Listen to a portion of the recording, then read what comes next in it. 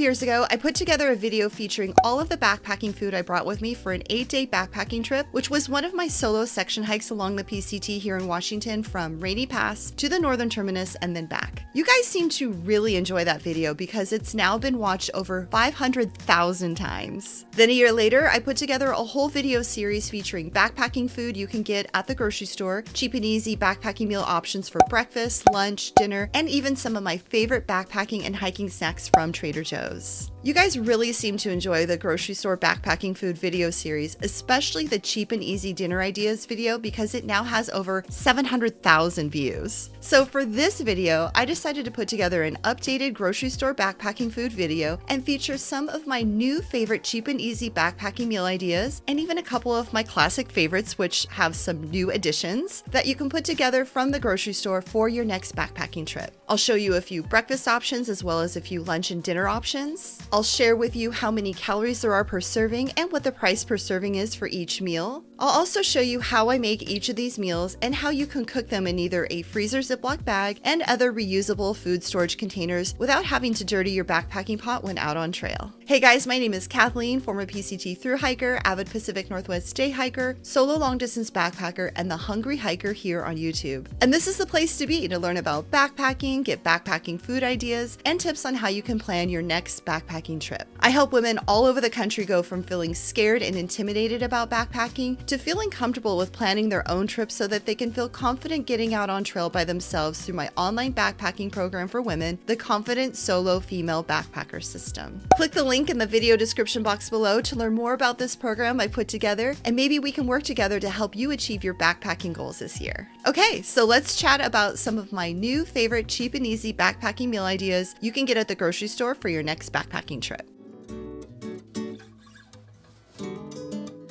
You can never go wrong with having rolled oats or some type of oatmeal for breakfast. Usually, I don't like to cook breakfast when I'm out on trail because I'd rather pack up camp and get started hiking for the day instead of pulling out my stove and waiting for my first meal of the day to cook.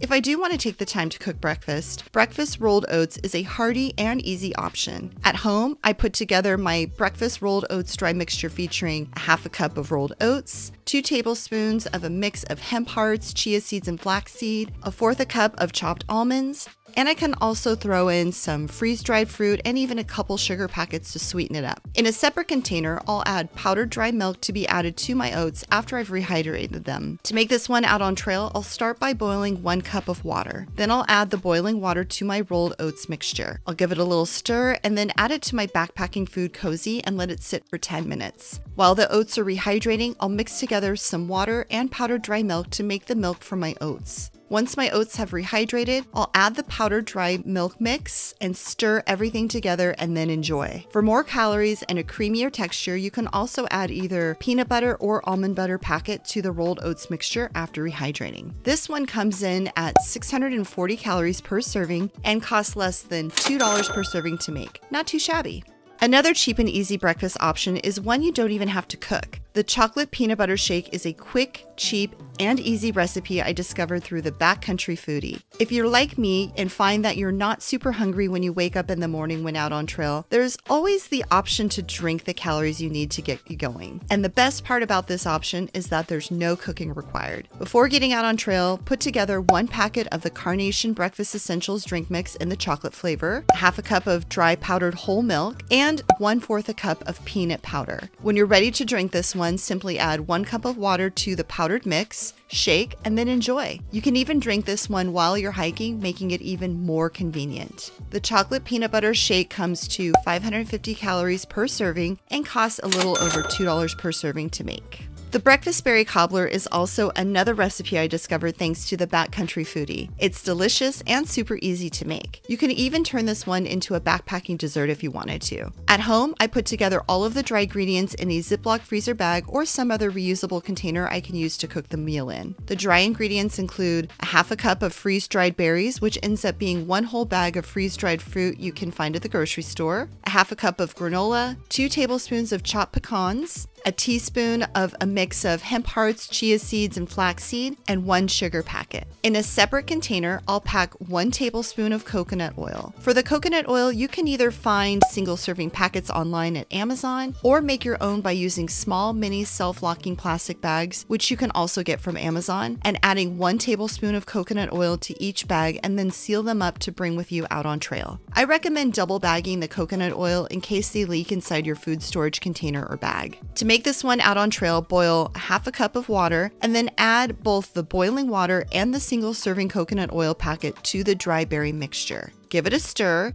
and then add this to your backpacking food cozy and let it rehydrate for 10 minutes. Once the berries have rehydrated, give this one another stir and then enjoy. The breakfast berry cobbler comes in at 575 calories per serving and costs $5.21 per serving to make. Moving on to the lunch and dinner cheap and easy backpacking meal options. One of my all-time favorite backpacking meals is having cheese, crackers, and salami together, which is also considered a no-cook option. This means I don't have to pull out my backpacking stove for this one. The only preparation required for this meal is cutting the cheese and salami, unless you opted for the pre-sliced salami at the store. No-cook options are perfect if you're looking to have a quick meal that doesn't require any fuel or water.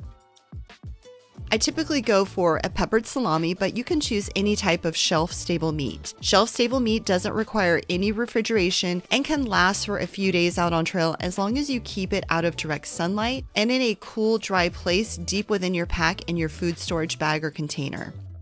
I get a lot of questions about how I'm able to bring cheese out with me on trail safely. Yes, cheese typically needs to stay refrigerated, but just like with shelf-stable meat, if you can keep your cheese out of direct sunlight and in a cool, dry place deep within your pack in your food storage bag or container, your cheese can last for a couple of days without refrigeration. Since this tends to always be my favorite meal when I'm backpacking, the cheese and salami in my pack never seem to last in my food bag or container very long because it's one of the first things I eat when I'm out on trail. Also, choose your cheese wisely. If you're backpacking in warm weather or the summer months, choose a hard cheese and try to keep it stored in its original packaging until you're ready to eat it. If you're backpacking during the winter or in cooler, colder weather, you can go for a softer cheese like a brie because it will last much longer than if you were in warm weather.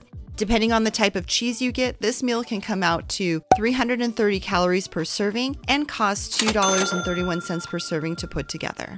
The barbecue mac and cheese recipe is probably one of my most favorite of all the grocery store backpacking meals featured in this video. Not only is it cheap and easy to make, but it's also really tasty. To make this one out on trail, start by boiling 1 cup of water. Add the boiling water to half a cup of shell noodles. Give the noodles a stir and let it rehydrate for 5 to 10 minutes. Once the noodles are done rehydrating, drain any extra water. Then add the cheese sauce, a whole pouch of pulled pork, and a packet of barbecue sauce. Stir together, and for some extra flavor and crunch, add a few crispy dillies, which are fried cucumbers, on top. The barbecue mac and cheese comes to 776 calories per serving and costs $2.75 per serving to make.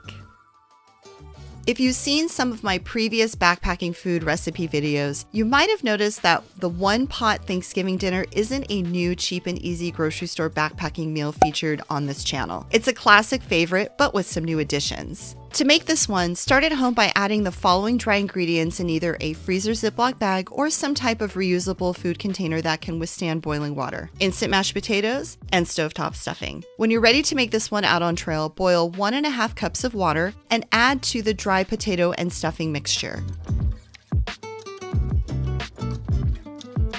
Stir and then add this to your backpacking food cozy and let it rehydrate for 5 to 10 minutes. Once rehydrated, add the chicken pouch, fried onions, stir, and then serve. Feel free to add more fried onions on top for some extra crunch. This one-pot Thanksgiving dinner comes to 672 calories per serving and costs a little over $4 per serving to make.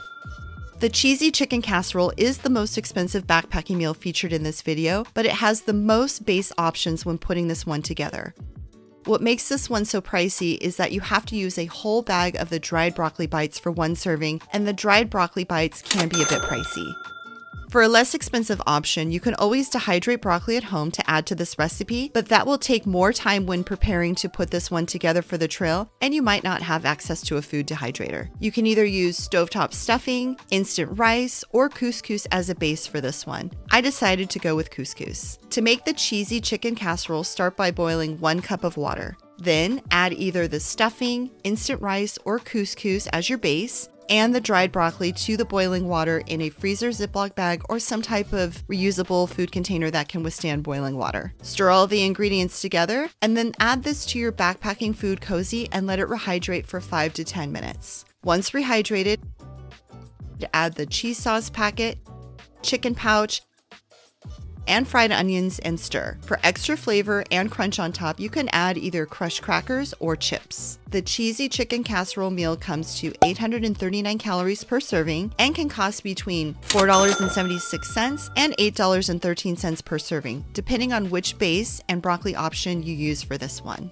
And finally, if you're sick of eating ramen out on trail, Backcountry Pad Thai is a cheap and easy way to mix up normal, boring ramen noodles and turn them into a tasty, calorie-heavy option. This is the highest calorie option out of all of the backpacking meals featured in this video. First, start by boiling 1.5 cups of water. Add ramen noodles and boiling water into a freezer Ziploc bag or some type of reusable bag container that can withstand boiling water, like this Knock Outdoors Buck food bag, and then add to your backpacking food cozy and let it rehydrate for 5 to 10 minutes. Once the noodles have rehydrated, drain the water from the food bag and then add the ramen seasoning packet, a small olive oil packet, a small peanut butter packet, a small soy sauce packet, a small honey packet, a chicken pouch, and crushed peanuts. Mix all of these ingredients together and then enjoy. For more nutritional value and an added cost, you can also add dried vegetables like dried broccoli bites or any other dried vegetables you might find at the grocery store when cooking the ramen noodles. Backcountry Pad Thai comes to 945 calories per serving and costs $3.46 per serving to make.